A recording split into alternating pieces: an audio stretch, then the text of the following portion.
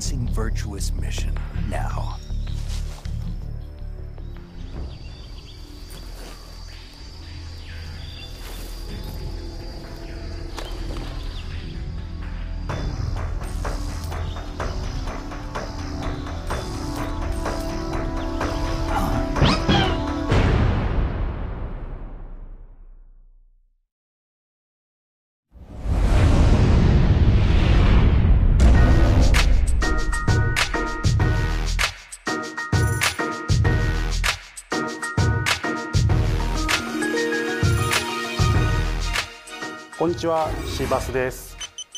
Hello, this is Seabass. How are you?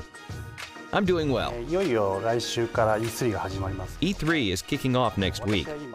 But unfortunately, I won't be able to make it to E3 since I'm still in the middle of the production of PES 2012. As a substitution, I wanted to deliver this video letter. From the time we started working on PES, our theme was to implement the ideal game experience. In PES 2011, we enabled a user to move a player with a ball at his own will. We expanded the user's freedom. However, soccer is a team sport, so the off-the-ball player's movement is even more important than the ball holder's. That's why we decided to especially concentrate on the off-the-ball, which greatly influences the development as well as the outcome of the game. Your teammates support you to do what you want to do. That's the kind of game we aim to make, and we really want you to check that out at the venue. But of course, if only the offense gained the advantage, you wouldn't be able to enjoy real soccer. So, in PES 2012, we upgraded the delay play, which we implemented in the previous version. And in addition, for the zone defense and man mark to be more realistic,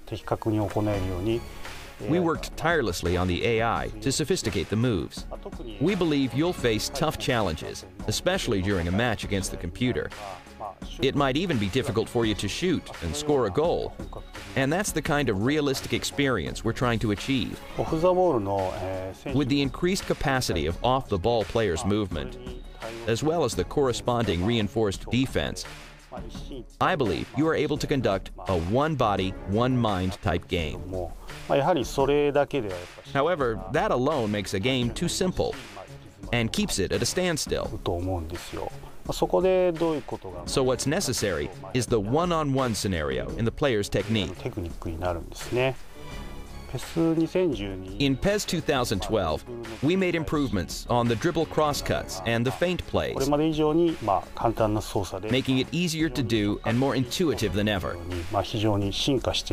Therefore, unlike any game you've ever seen before, I'm confident that you will be able to enjoy the wonderful development we've accomplished. So that was a simple introduction of PES 2012. I'm really looking forward to getting your feedback after you play PES 2012.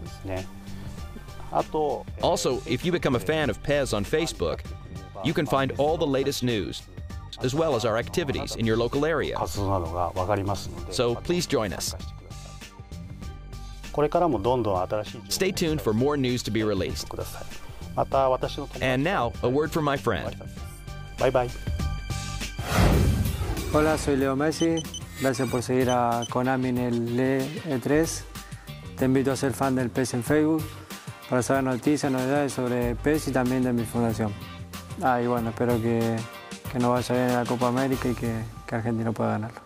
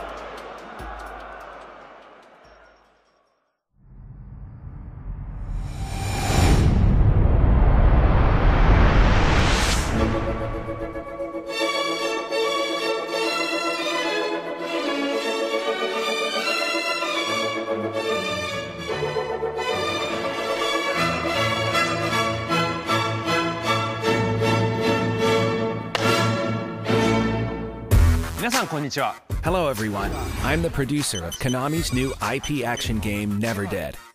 Shinta Nojiri. I've been working at Konami for 16 years now.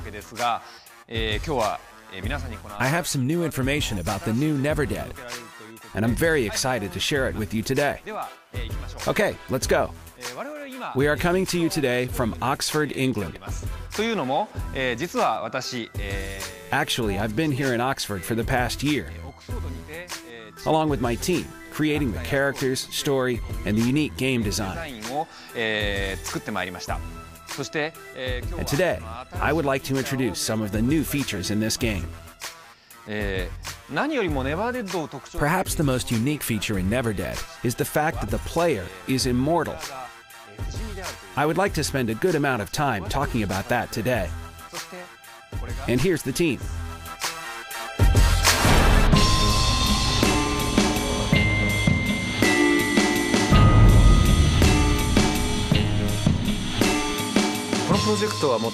Initially, I began this project on my own. The first idea I had for this game was to have an immortal player. Even if he loses his arms or legs, they can come back.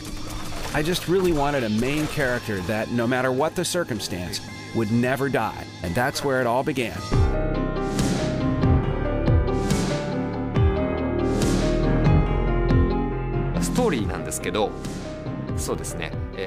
Well, the story is about an immortal lead character called Bryce. The story starts 500 years ago.